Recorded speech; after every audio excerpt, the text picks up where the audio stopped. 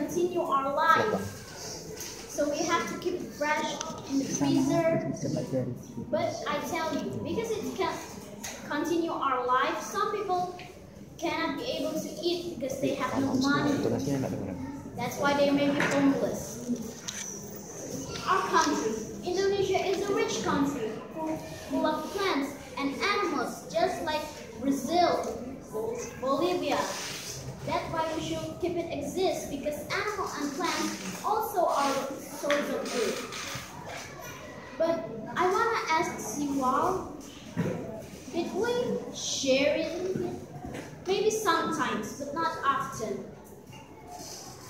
We all should be generous in welcoming someone, sharing with someone, like Pope Francis said.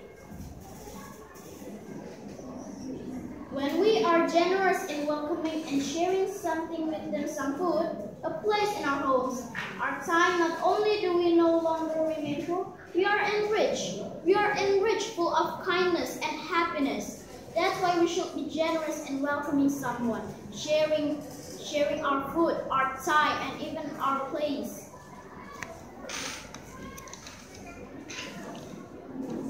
So, think here, where the first time we learned sharing? The answer is family.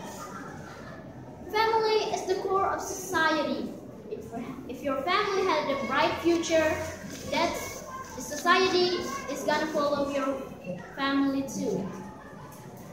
The reason in here that, the thing in here that we all learn first time learn in family.